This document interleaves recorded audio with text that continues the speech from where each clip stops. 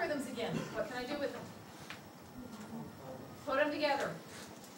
This time it's going to be the logarithm of two things multiplied together. What's going to be the first thing? The x cubed over x squared plus 1 to the 5th. And what's going to be the second thing? X minus 1 to the 5th.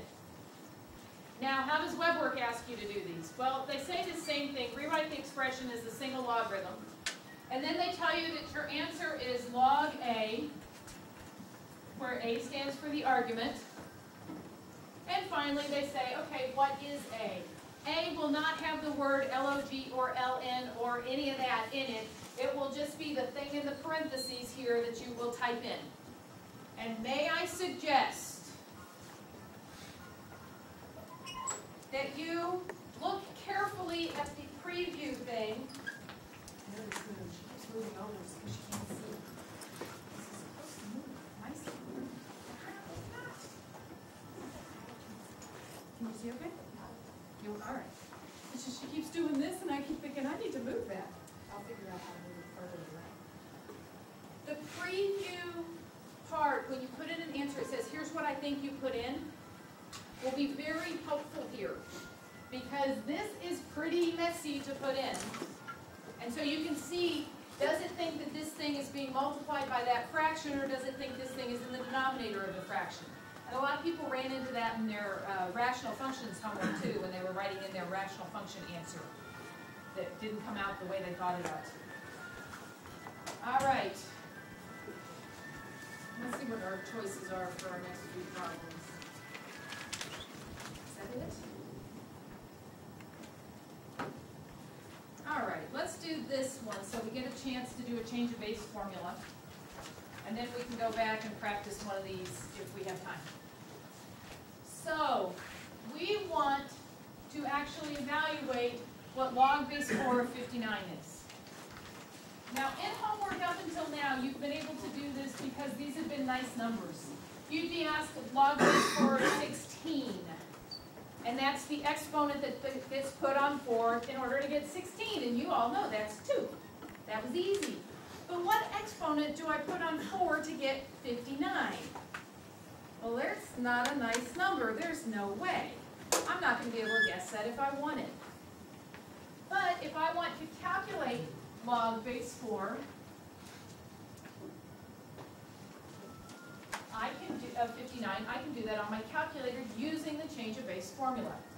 Now remember, the change of base formula was log base A of B is equal to log base C, where C is my new base, of B divided by log base C of A, which was my old base. What do you want to change this to so that we can do it on the calculator? So you want to change the base 10? She wants to change the base 10. So that means C is going to be 10. So this is going to look like what? Well, this would be log base 10 on the top and log base 10 on the bottom, both of which you could write without the LOG, without the 10 part, just writing LOG. What number goes here? Go to 59. And what number goes down here on the bottom? 4. Now put that into your calculator, and we will have an answer.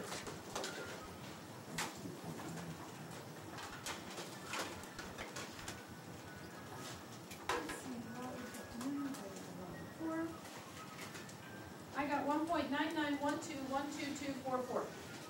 Anybody else get that?